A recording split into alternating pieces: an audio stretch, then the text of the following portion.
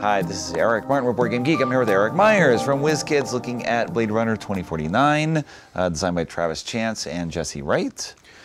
Or what are we doing in this game? It's interesting to see a game based on this movie with a long sequel, which it's interesting to see the sort of the arc of a movie title and games that derive from that. Well, if you're a fan of Blade Runner 2049, this is the perfect game because it's a kind of logic deduction puzzle where you're playing as a Blade Runner, trying to figure out who the replicant is. All right. But the replicant might be you, and you might not know it.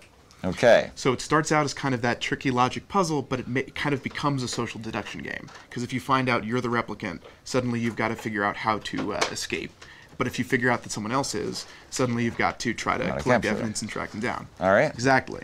So everyone starts out with one evidence card that's an innocence card. It plays 3 to 6, so we're going to have kind of a ghost third player. So you can look at your own evidence card whenever, and you know that that person is not the replicant. Okay. Amongst these cards, every character has 2 cards of their color, but the replicant has 3. So once you figure out who's got 3 cards, you know who the replicant is, and you can try to catch them. Okay. The way that you'll play is that in turn order, you pick up your character token and place it on one of these informants. So I'm going to pick this bystander, who's going to let me look at 2 evidence cards. I'll look at this one. Now I need to put down a note that says who that card isn't. That's part of the rule for when you look at a card. Right. So that gives you a little bit of information, but you still don't know who's underneath it, as I do. Okay. Then I'll look at that one, and I will again put down a marker for who that isn't.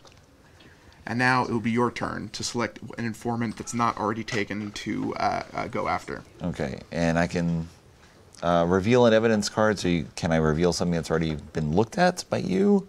You absolutely can, yeah. Okay. An informant, and then do not place so this lets you look at one without putting an evidence token. All right. Okay. Done. Then this person would, then the third player would do something. Let's say they go there. They're going to reveal one evidence card and take it. So they'll check out that one, and they'll move it there. Okay. So now we all know what that card is, but they have it in their evidence pile. So if this person turns out to be the replicant, they already have one of the evidence cards they would need to catch him. Though actually, since that's this character as well, they're going to hope that they're not the replicant.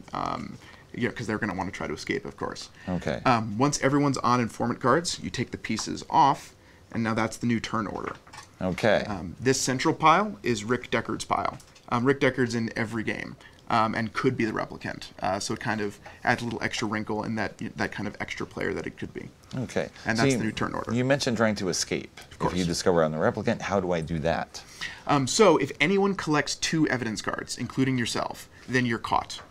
Because either someone caught you by... 2 evidence of me. Exactly. Because if someone collected 2 evidence, then they know where you are. If you collected 2 evidence, then, that means you're kind of being a little shady by hiding too many things. You want nobody to have 2 evidence pieces of your type. Okay. And that's going to require some doing, because since Rick Deckard starts out with all the evidence, he definitely has 2 evidence of the replicant. Okay. But they are not revealed, so... No. It's hidden there, but you can also reveal evidence for him.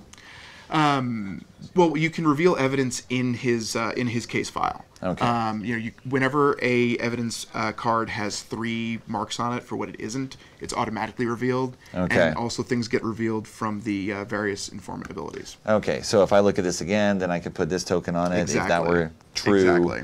And we go on. And then if someone else does, it would be revealed for everyone. Okay. So again, it's like that logic puzzle. You'll figure out eventually who's got 2 cards versus who has 3 through process of elimination or just memory, and then you'll be able to catch that replicant or try to escape.